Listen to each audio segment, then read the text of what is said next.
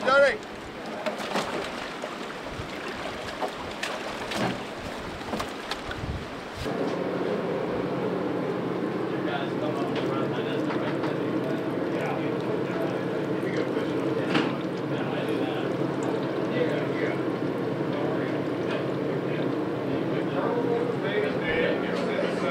I think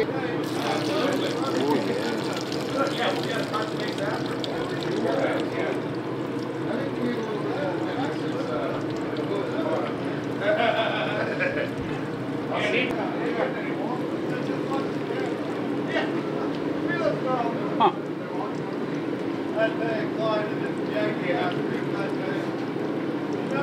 That's 5, right?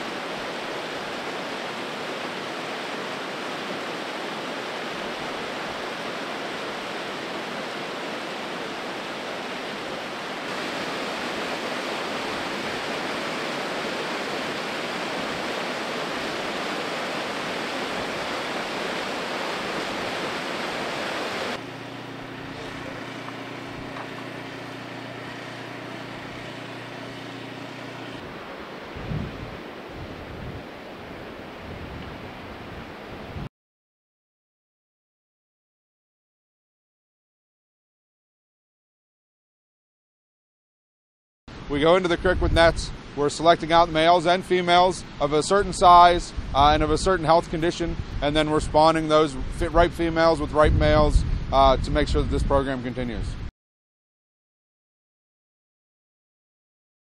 We're spawning right here on the beach.